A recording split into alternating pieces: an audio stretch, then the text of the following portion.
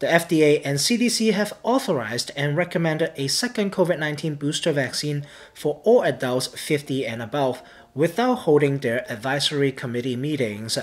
Vaccine expert Dr. Paul Offit has expressed the possibility that repeatedly training the immune system to fight the original virus could reduce the effectiveness of a variant-specific booster in the future.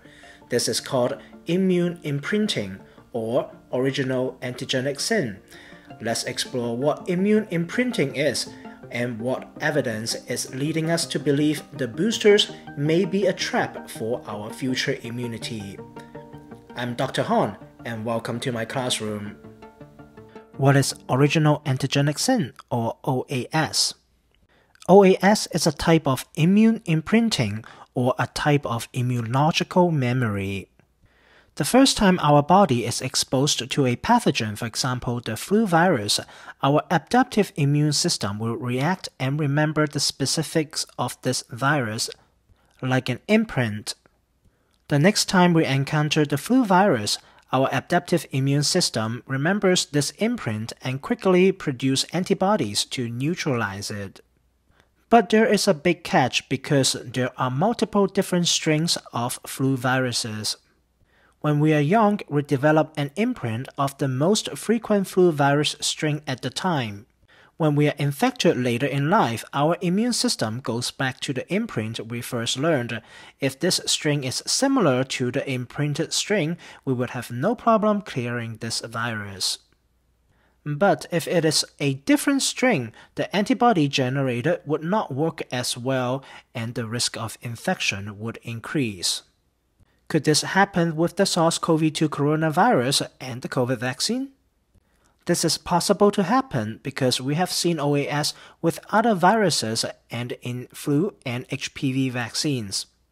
If the new strain is very different than the imprinted strain, our immune system may not work well to give you enough protection. What does the science say? A research group reported that monkeys with a beta-specific or Omicron-specific booster had no extra protection compared to the regular booster. This result was unexpected because Omicron has 32 mutations on its spike protein compared to the original strain, so OAS may be the reason for this to happen.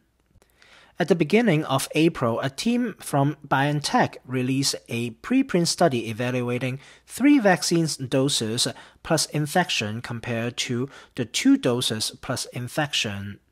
They find out Omicron breakthrough infection produced a strong B memory cell response and expanded the early immune imprint, but the majority of the memory B cells were still those from the original vaccine. We still have some unanswered questions. The most recent BNT study was quite intriguing that it suggested the Omicron breakthrough had provided robust hybrid immunity.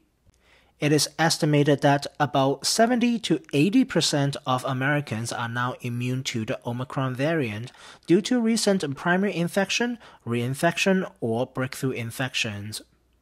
If this estimation is true and combined with the recent BNT study, then the need for a 4th dose of the original vaccine may only be for the most vulnerable population.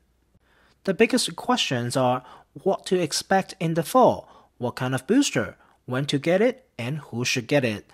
The FDA Vaccine Advisory Committee will meet again in June to tackle these questions. Thank you very much for all of your support. Now right now I'm working on a new project for my side hustle business, so my videos may be shorter than what I had produced in the past. And you may have also noticed that I'm trying different new styles for my content. I understand some of you may not like my new style, but nevertheless this channel is moving out or moving away from the COVID-19 niche and into a broader health science content topic. Now if you would like to learn more about these broader health topics, then I hope to see you again next week and in the future. Again, thank you very much for watching, and if you think I've earned it, please hit the like and leave me a comment so that more people can learn about this content. And meanwhile, please stay safe, stay healthy, and I hope to see you again next week. Please take care. Bye.